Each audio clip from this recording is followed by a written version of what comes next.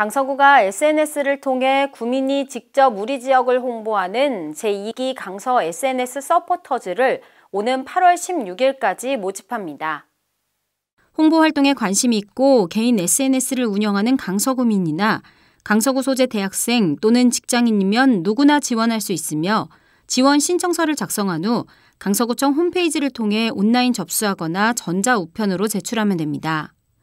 선발된 서포터즈는 오는 9월 1일부터 2년 동안 활동할 예정이며 콘텐츠마다 소정의 모바일 문화상품권을 지급하고 매달 활동 우수자를 선발해 추가로 포상금을 지급할 계획입니다. 기타 모집에 대한 자세한 사항은 강서구청 홍보정책과로 문의하면 됩니다.